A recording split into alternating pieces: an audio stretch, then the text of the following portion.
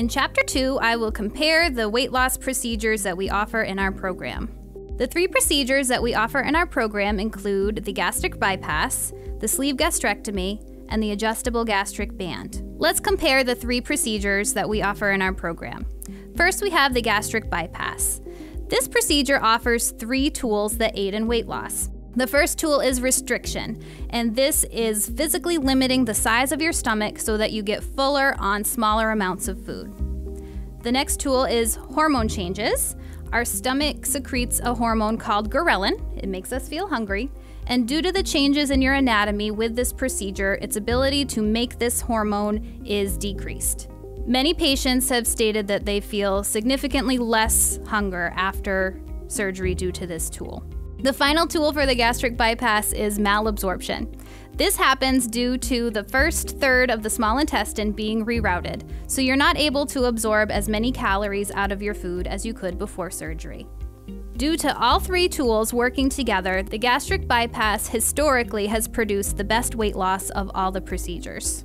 Next is the adjustable gastric band. This procedure offers 1 tool, which is restriction.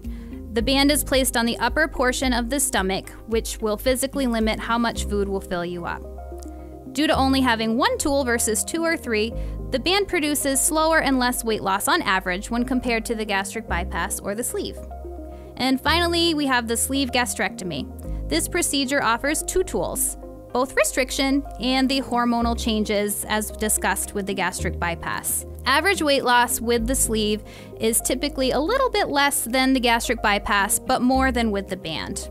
For choosing the right surgery, you may already be leaning one way or another toward a certain procedure, and that's perfectly fine. Do as much research as you can and educate yourself as much as possible on each of the 3 options.